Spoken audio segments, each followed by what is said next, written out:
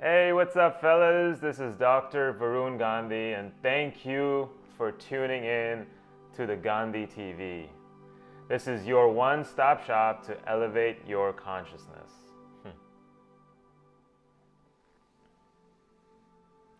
So recently I've been toying with this idea that we have power over how we see our reality.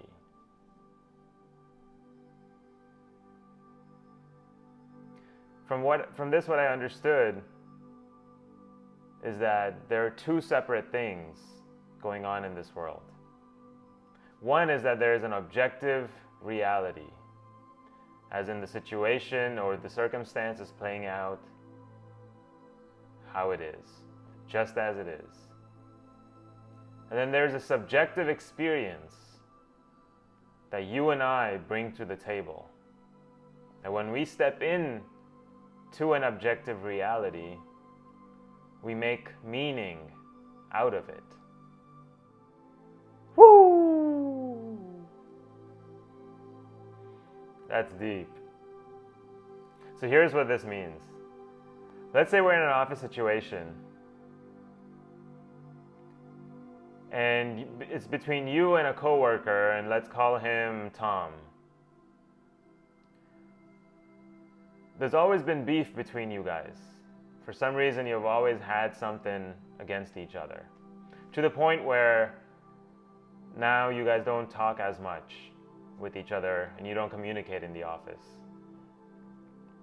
So there's one day Tom walks into your office without knocking, but he doesn't barge in. He kind of slowly tiptoes. He doesn't want you to notice, but he doesn't want you to get disturbed, right? So he kind of tiptoes in, leaves an envelope on the table, and just starts walking out. In that moment, that was the objective reality of what happened.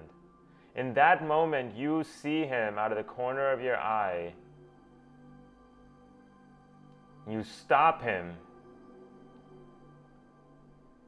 and you get angry at him, and you curse at him, and you berate him. So your subjective experience came in and told you that this person annoys you, that this person is out there to get you, so I need to get back at him every chance I get. So you get angry at him,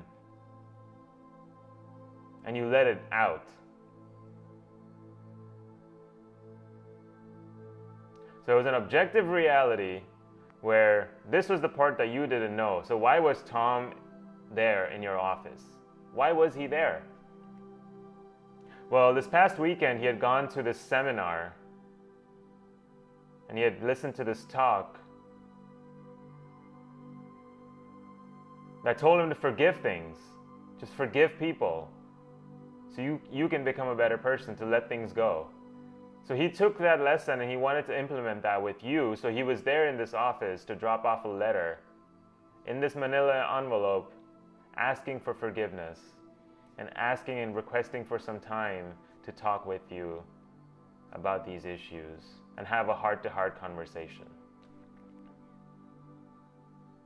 So you didn't know all of this, but your subjective experience came in, your memory from the past came in and said, oh, Tom, yesterday he did something like this, today he's going to do it again, and here he is, voila, he's here doing the same thing that he did yesterday. Annoying me, I have to get angry at him, let me do it now. Now is an opportunity, and you take it. Now imagine a different scenario, where instead of Tom, a colleague, Sarah, who you're neutral to. It's not like you love her or you're best friends with her, but you don't have beef with her like you did with Tom. So Sarah walks in, and there's the same manila envelope. She hands it over to you, and she says, hey, I gotta run. I gotta go for a meeting, but I was asked to drop this off to you. You smile at her, thank you, you nod, thank you, right? Now you open it and you see a pink slip. So she was the bearer of bad news, whereas Tom was the light bringer, right? He was a light worker and coming there to have this conversation with you. He just found his light and he was there to share it with you. And you got angry at him. But when Sarah walks in as the bearer of bad news, you accept it smilingly and thank it. You're grateful for it. So that's our subjective experience, bringing in memories from our past and painting a picture in our consciousness. So now what happens in the subjective experience? So objective reality is the situation is as it is, right? It is as it is. That's the situation, the circumstance. But the subjective experience, us, what's in our consciousness, the contents of our consciousness. Now that can be different, that can be changed, that can be what we want it to be. But we don't know this yet. Right now, the contents of our consciousness has been cluttered with a lot of shit from our past, has been cluttered with a lot of negative messages that's been given out by society, has been cluttered with a lot of anger, shame, guilt, betrayal from your past, has been cluttered with a lot of negative habits, with weight, overweight, alcohol abuse, cigarette abuse. It's been cluttered by all of these distractions. And our subjective experience comes in and says, yes, this is a good distraction. There are all of these issues going on, but I want to take all of these distractions right now. I don't want to face reality, objective reality.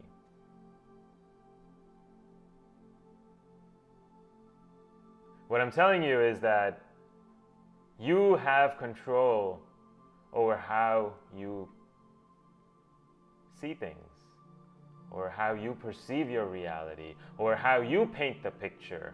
Right now, it's a colorless picture. It's a black and white picture. You come in, your consciousness steps in, and it paints that picture, gives it color. You bring in the meaning. So why not make it so that it brings the best out of you? Right now, the meaning that we bring to the table has been tainted by our past, has been tainted by the food we eat, by the water we drink, the crappy water, or the crappy drinks that we take in, like sodas and alcohol. You've forgotten our roots in diet.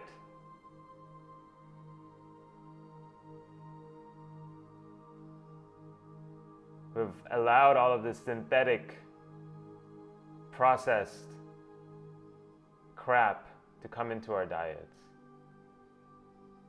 And that's polluting us. This polluting the subjective experience and influencing the subjective experience. Because think about this. You know when you eat a donut, when you're chewing it down and you're enjoying it, subjective experience is like, oh, I love this donut, it tastes so good. Objective reality is that this is a fried piece of dough with a lot of sugar in it. Glazed with this and that and the other. Fully loaded. That's objective reality. It's like 1,500 calories. And 50 grams of sugar. I don't even know if that makes sense, but yeah, that's a lot, hopefully. A lot of sugar. But subjective experience says, this tastes so good.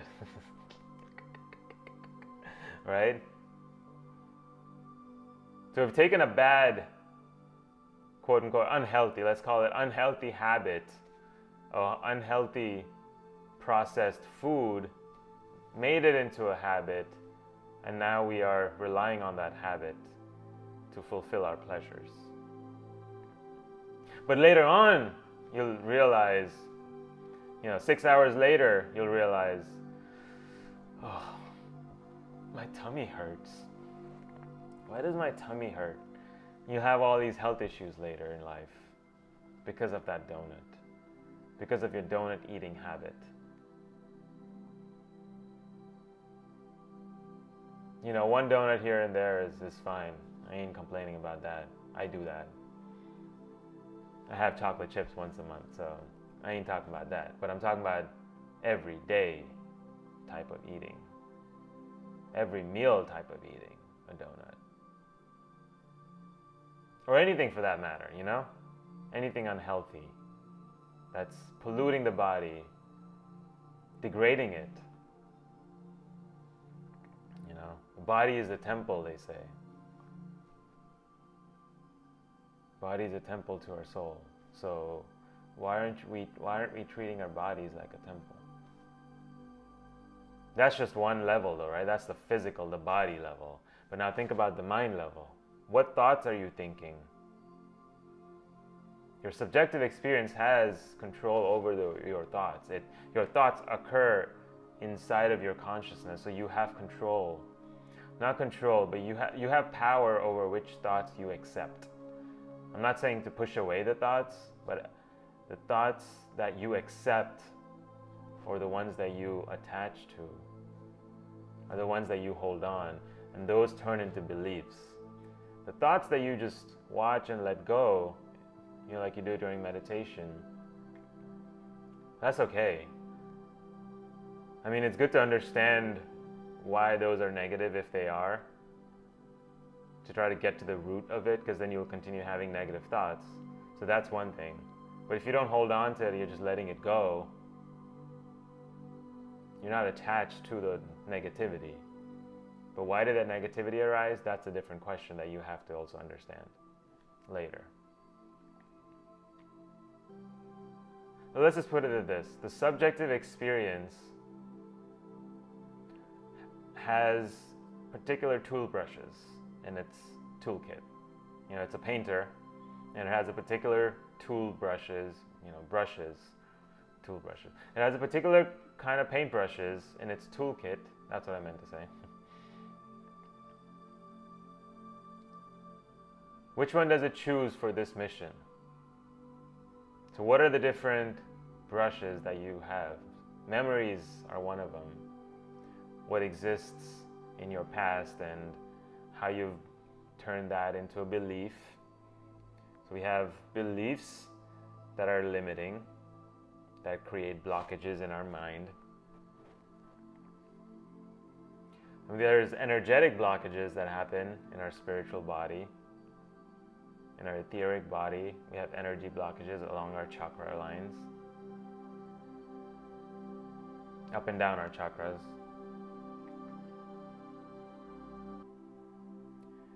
So we have all of these different kinds of blockages and ways that your subjective experience gets colored.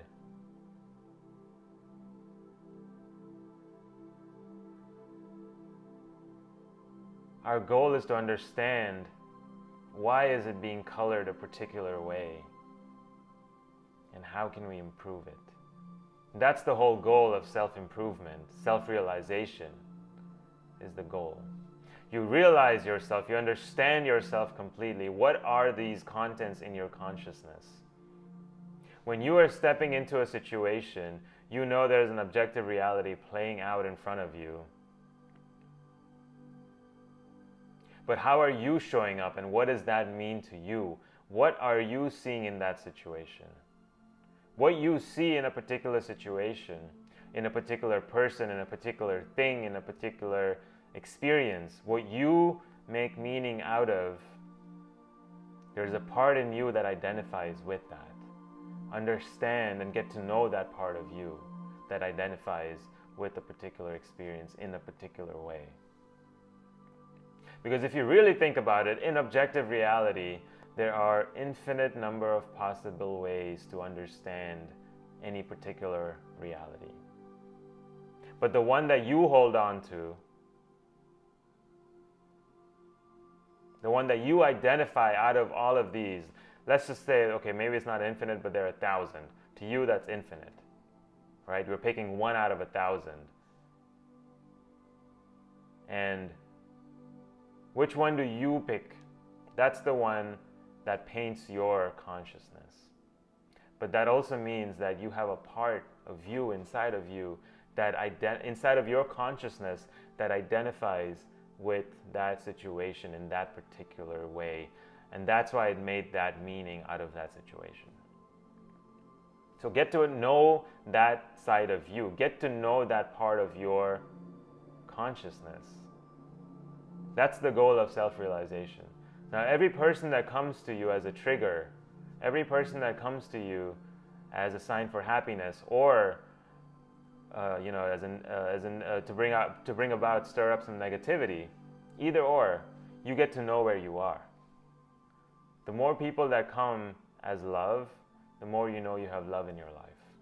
The more people that stir up negativity, you have more negativity in your life.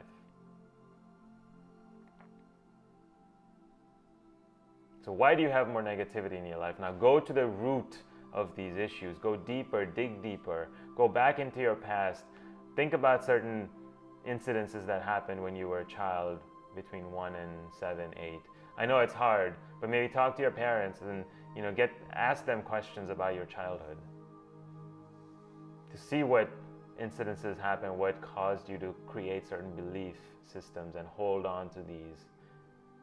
Now that they're playing out unconsciously, you don't even know that they exist, but you're running certain patterns, certain habits that show up in certain ways, subtle ways. The movement of the pen irked you some way. Why? Subtle. It's so subtle sometimes.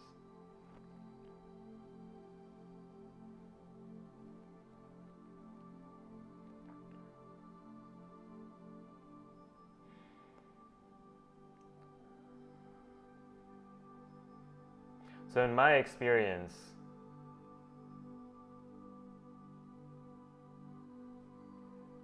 the reason I understood everything that I just explained to you is, so a couple of years ago, I was in this tough relationship. Or I was in a relationship, the best one of my life. It wasn't hard, but the breakup was hard, right? But what had happened was, inside of me, I had created a whole subjective experience that was different from objective reality. I had created this relationship in my mind, and I was living in my mind. I was living up to that relationship that I created in my mind, in my objective reality. Meaning, I had created an image of her in my mind, and I was doing everything I could, putting all my energy towards her in my mind. And that would show up as action in person. I'd always be there for her because I'd created this subjective experience out of a different objective reality. I don't know what her experience was of our relationship. She may have been seeing things objectively, but I had tainted my picture, myself. It was not her doing. It was me creating my own, painting my own picture in my own consciousness, my way, because that's what I needed the most at that time. And I was putting my energy into that day in, day out, every moment of my life. For even 2 years after we broke up, year and a half.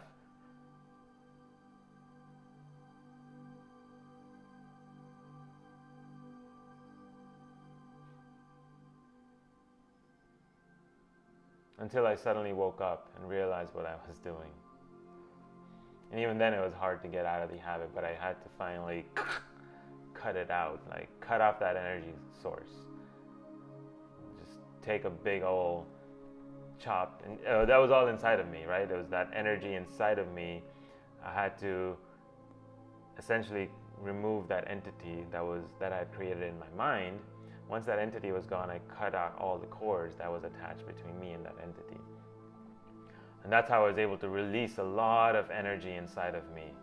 As I let go of these attachments, of these false identities that I had created in my own subjective experience.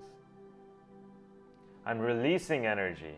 Because right now, at some point, I had put in so much energy into that, I was draining my energy because it was going there.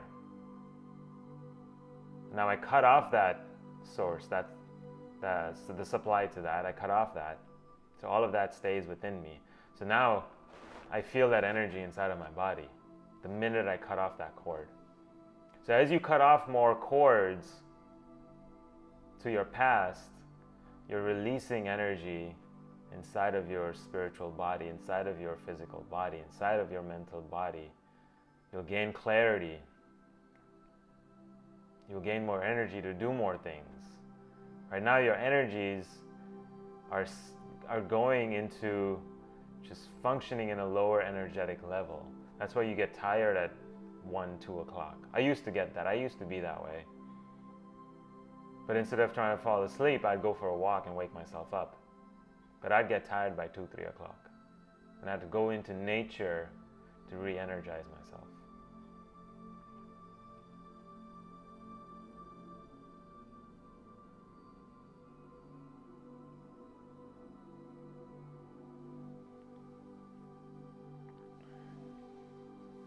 So when you start understanding your life in a way that you have a subjective experience that is you and everything that goes on inside of you, then there's something outside of you, reality as it is happening.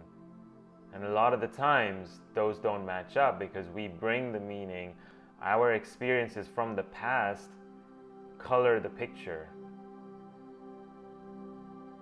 that we paint.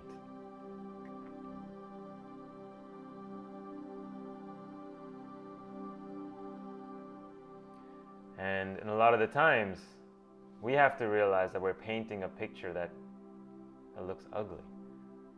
It's a black and white image and we don't do much about it. We let it be black and white. We're just sitting there and observing. And we're allowing it to just be black and white. Why do we do that? Why do we not use our imagination or actually apply our imagination to color a picture and paint it a particular way? Paint it so beautifully, this portrait, that it's actually a portrait of your life. You paint it so beautifully that everyone who looks at it will just be mesmerized by its beauty. You don't even have to be there and they'll feel your energy in that picture, in that portrait. But you have to realize that you have the control to paint that picture whichever way. You have the power of decisions. You're constantly making decisions. You have choices. In your subjective experience, there are an infinite number of possibilities. But what we do is we realize that we only think that there is one, the one that we hold on to.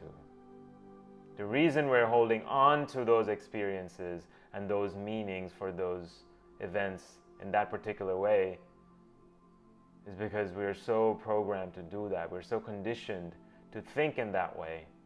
Our minds are programmed to think in that way, that we run particular patterns and habits that cause us to be and behave a certain way.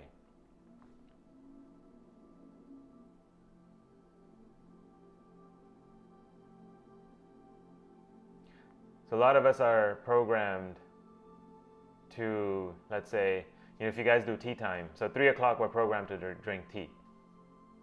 So automatically, at some point our body will realize, oh, it's 3 o'clock, let's go make tea. But initially in this process, you'll look at the clock, you'll see, oh, it's around 3 o'clock, let's go make tea. After a while, you're building this habit, so much so that your body just realizes, okay, it's around 3 o'clock, I need some chai right now. Let's go make it. So that happens. Or when we wake up, we need something to drink. Something hot, warm, like coffee or tea, right? Because our body, we think our body needs to wake up. Well, what if you just drink warm water? It's the warmth, or is it the caffeine? Try warm water, see what happens. Hot water.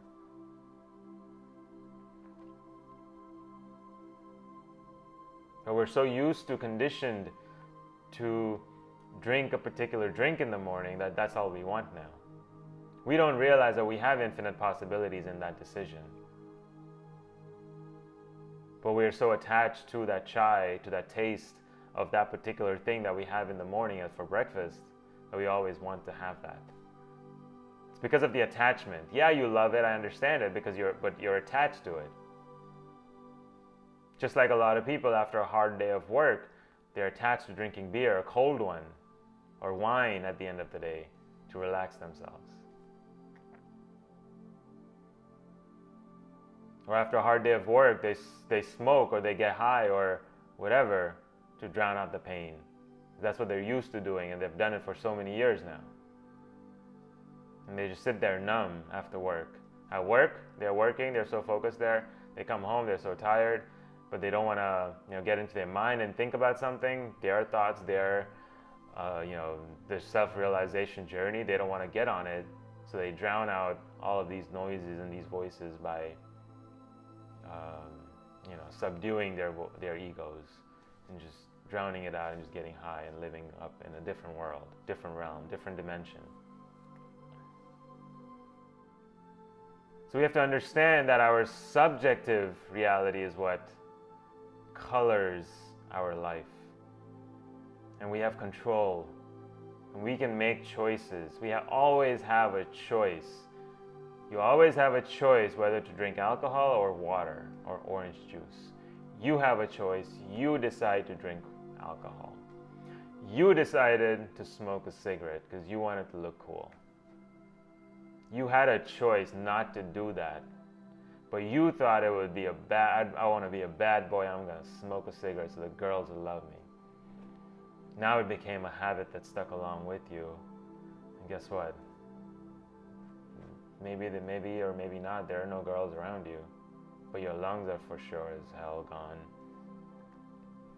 The habit stuck to you for 20 years, now what are you going to do? But you're so attached to it, you don't want to let go. You don't want to renew yourself. You don't want to recharge yourself. You don't want to become a new person tomorrow. Because that's the only way you can grow, is if you start becoming a new person every day. Little by little, loving yourself a little more. Because all of this happens in your subjective experience. You control your subjective experience. You could start loving yourself and transforming your subjective experience the way you want it, molding the contents of your consciousness. It's like this. It's like, imagine Facebook, your Facebook feed to be consciousness, your consciousness. Your Facebook feed, like your profile, go down and look at all of your posts. Imagine Facebook to be your consciousness. Your profile page is your consciousness, and all of your posts are the contents of your consciousness. And that's a perfect analogy. What is contained in this mind-body spiritual system?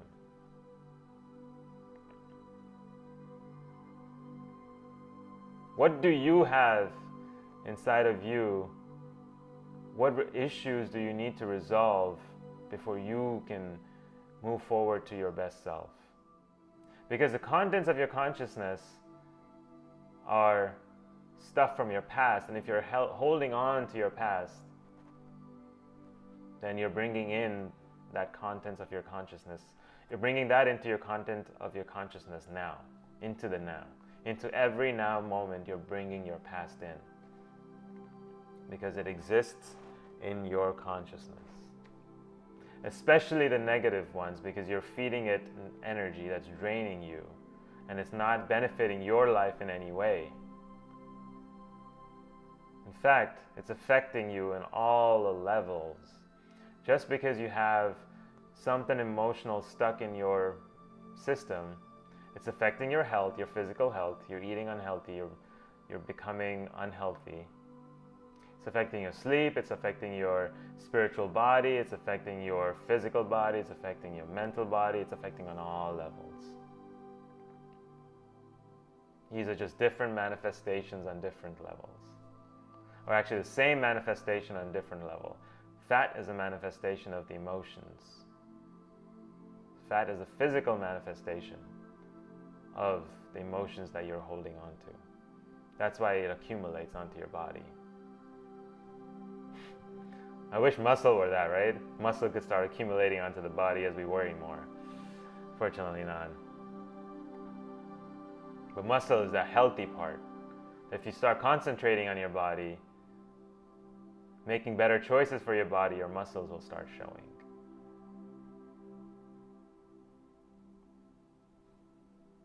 So your muscles versus fat that you accumulate on your body. The bad fats. Saturated fats. All of them. Trans fats. So know that you have power over your experience, over your subjective experience.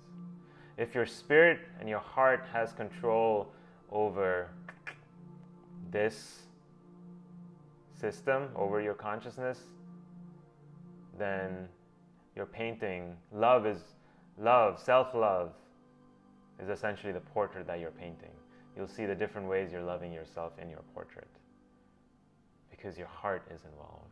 But we're so focused on our minds that our mind goes into the past and starts worrying. It goes into the past and start thinking all of these negative thoughts that have happened to you in their past. Or it goes into the future and starts worrying about it. Worrying about a future that's not even here, that doesn't even exist. You don't even know if you're going to get there. Because the only thing that exists right now is now, the present. So how are you painting your present? How are you painting every present moment in your consciousness?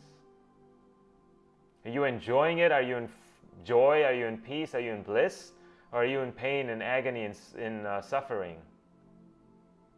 In anger, in hatred, in shame, in guilt, in betrayal? Which one are you? Where are you? What part in the spectrum do you lie on?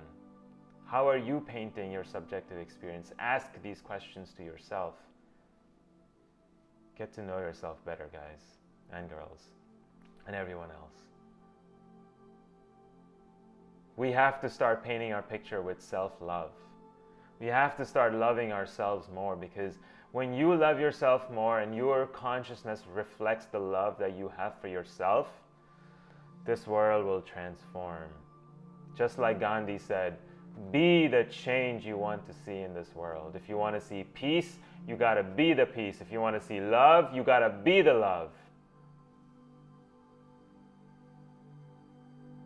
Be the love. Self-love. Love yourself first before you offer it to anyone else. Paint your experience in that way. Paint it with the foundation of love. I'm just going to leave you with that.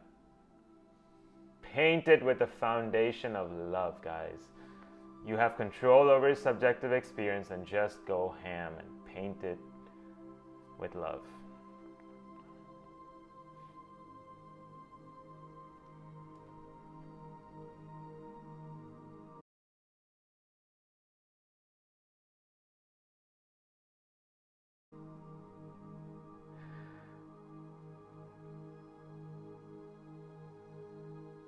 All right, people, I love you guys. Thank you for tuning in again. This was a wonderful episode. Again, I just went off the cuff. I had a particular idea about the objective reality, subjective experience, and bam, bam, here we go. Getting better and better every day. Yeah. This is a new affirmation that I'm saying to myself, by the way. Every day and in every way, I get better and better. I keep repeating this to myself every morning, every evening, every night. Before bed. Just repeat it to yourself for 20 minutes. It's doing wonders. Guys, check me out on my social media. You can find me on my website, drvarungandhi.com. And again, please like, subscribe to this YouTube channel. You share this video. I know a lot of people can benefit from these messages, so if you know anyone, please, please, please share it to them if it's going to benefit them. Thank you so much. I love you guys. You guys have a great day, and we will catch you again next time. Peace, guys.